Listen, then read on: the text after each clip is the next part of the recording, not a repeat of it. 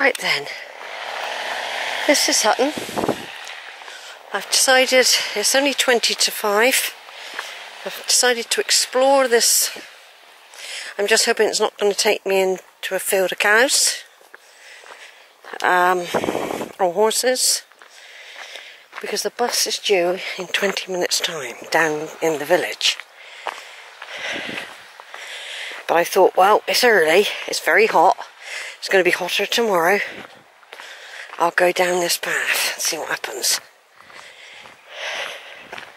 I still got time to backtrack if I want,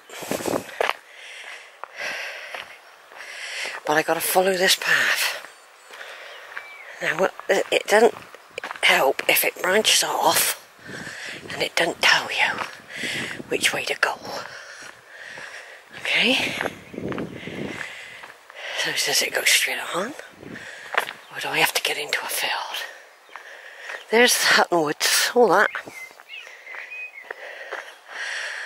It's a pity, there must be a way to go through those woods, I would have thought.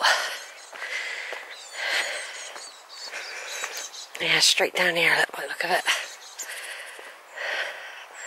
What's that say? Fanny Paddock.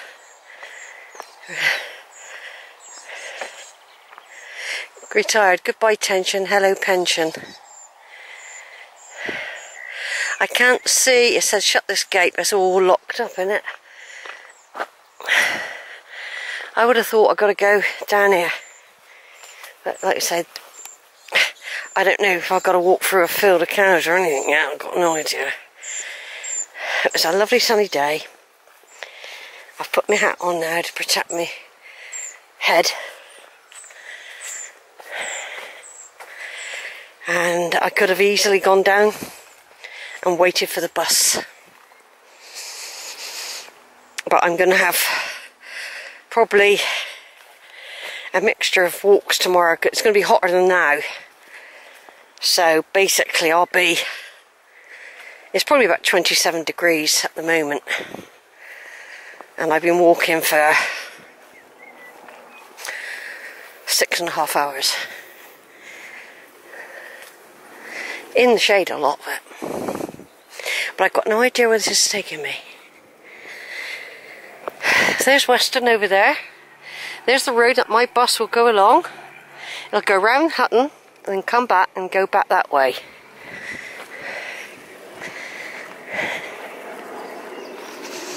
But I wanted to know where this. I like knowing where things go. So I just don't fancy having to go through cows. But I can see there's bicycle tracks here, so that's hopeful.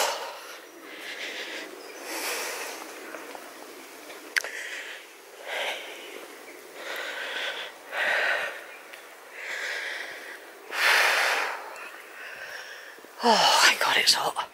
Let's just take that off again now for a minute. So we're still exploring, folks. This is what happens when you retire. You've got this, and when your kids have all grown up, if you're not been made to feel you've got to care for grandchildren, there's a lot of women especially, they've never had any time for themselves, and they're looked down upon. If they do want time for themselves, they're looked down as being selfish, when they've actually devoted themselves to their own children.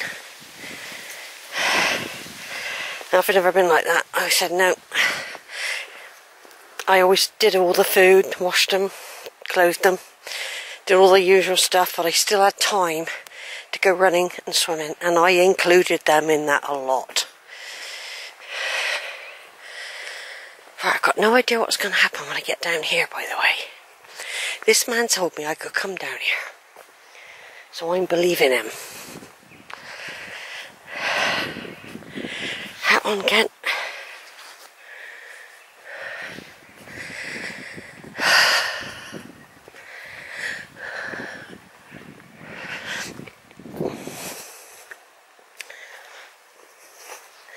Lots and lots of horses.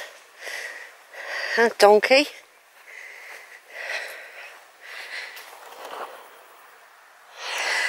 Alright, so this is new, folks. That's why I'm videoing it, even if it might be boring.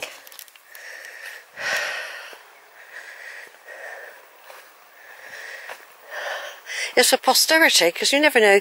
This lane could disappear one day or turn into a road. For example, if they decide to build in there, this could be a road one day. This could be a road close to that wood. You never know. You never know. Lots of little lanes have disappeared over time. People have disappeared. People have been... Big skyscrapers have been built on people's graves.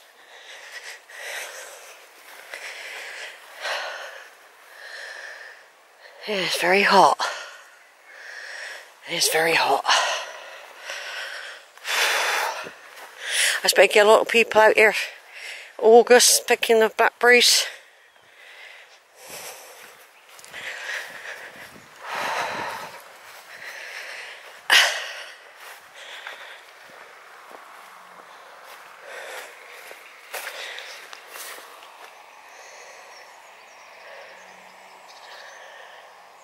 Nice house up there, look, in the middle of nowhere.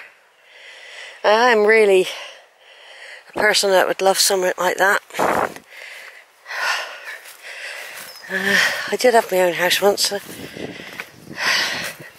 Anyway, that's another story. That's another story. I talk about things like that in my reflective videos, which don't get shared. I rarely share anymore, a lot of that. I used to, but I don't anymore. I save them. And I might share them one day. 50 years. I won't be here by then, will I? It tells a story, because what it is, I'd love to have known what, say, my grandparents, great, what they were up to. And if you haven't got any diaries or anything like that, personal stuff, we'll never know what they were going through or what they enjoyed, or apart from when they used to write letters, if they could write, and those letters were kept. People of importance, of course, have often had stuff kept, archived, stored. God, this is lovely, isn't it? I'll be glad to get in out of the sun now. This is the problem whenever you go for a walk and you go back to Weston. What happens, wherever direction you come from, at the end of the day, you've got the sun right in front of you, beating down on your brain. Loads of those butterflies following me. Hello, meadow butterflies. Look at them all. Hello, dancing around me. I wonder what that is up there. It's a tennis court or something. I don't know what that is.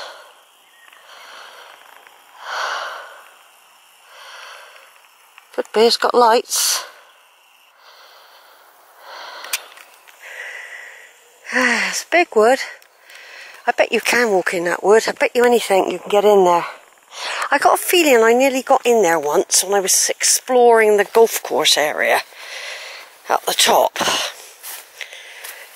But I never returned. Right, let's have a look where we are now then. Let's get some bearings. There'll be the other side of the hedge there, and that gate down there will be a road. You can bet your life I could pick up the bus from there if I wanted to now. Here's Weston. Probably see my bus go by in a minute that way towards Hutton. But we're committed now. We're committed to going this way. And I haven't got a clue, really, where I'm going to come out or nothing. Doesn't look very much used at the moment.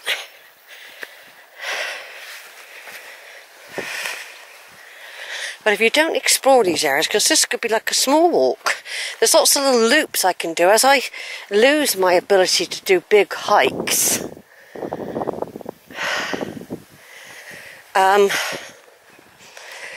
I will be able to do smaller ones. Hopefully bus out, walk back, or walk out, bus back. That's what I started to do, but because it makes you lazy. It does make you lazy, and it's not going to strengthen your muscles exactly if you keep being lazy. But then you've got to be realistic. If you're not feeling 100% but you still want to walk, it's better to do some walking than none.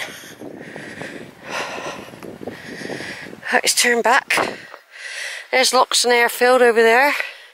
Haywood Village, the new village. And I've walked for miles today. One day I'll get one of those pedometers. It's what it is. It's not so much the distance, it's the terrain and the weather. This might take me up into the bloody wood yet. I've got no idea where it's taking me. Right, we just go through this gate and see what's happening next. Then we'll have a drink and a sweet. Because this could, in theory, take me up in the wood. I'm going to turn off, but I just want to look around this corner first. Oh yeah, it's carrying on. Okay, I'm going to turn off for a minute now, everyone. Back on again. Just come around the corner there. Please keep to the footpath, private property. There's something going on. It could be something to do with water or something like that up there, couldn't it? Well, there's a mixture of sun and shade here, thank goodness. It's quite nice, isn't it, to know about this? It just brings in different loops that you can do. I mean, this is local, this isn't Banwell. Well, Banwell isn't really far, but it is when you've got to walk there and back. Which is what I've done today. We're coming out into quite a lot of sun in a minute. Quite a lot of sun, I think. Or maybe not. Oh, I don't think so, yeah. A lot of sun. And I thought I'd video a bit more so that people know that I do actually do all these walks. And some of you might be local in Weston and never known about this. Some of you might have done it and forgotten. And those that you know it well say, oh yeah, I know that. You know what I mean? There are going to be different responses. And I'm not the BBC. It is going to be bumpy, shaky. Sorry about that. It's a record in time.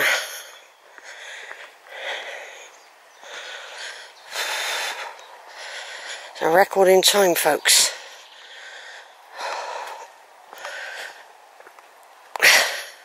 And I'll tell you what, it's really hot. It's really, really hot and I'm facing the sun. I got chocolate in a container in my bag.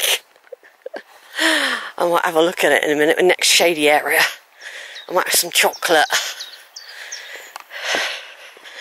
I haven't had an orange yet, I've got one in my pocket. Got to remember about orange, got to remember about them because you need them for your vitamin C. Of course at the moment I can't judge where this is coming out and how far I've got to go once this finishes. If you see what I mean. So I can't sort of think, oh yeah, you just got to go there and then you'll be there and then, you know, if I see the hospital, I'll be able to judge from there because I've got to walk through uphill. I know there's a quicker way, but I don't know it. I don't know the way through the housing estates. I do on a bike. There is one I know if you leave Asda. But I'm over this side. I'm not on the Asda side.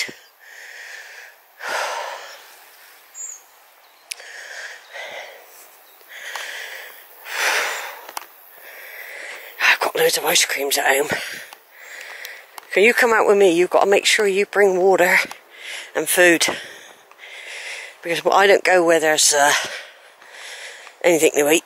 Oh, I'd never stop anywhere like that. I do carry some money. I do occasionally have an ice cream when I'm out if there's somewhere, but because of the COVID, nothing's been open, but it is now.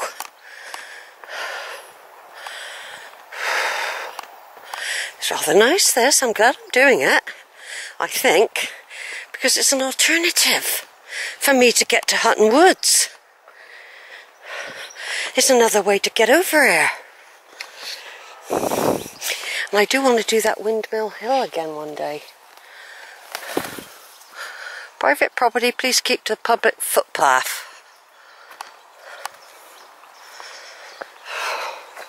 See, when I was a kid, we were always out and playing and going places. Right, this is where we really do need to know where we're going, though.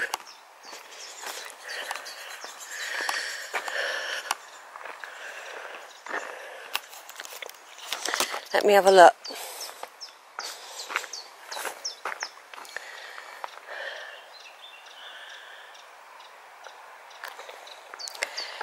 Strictly private property.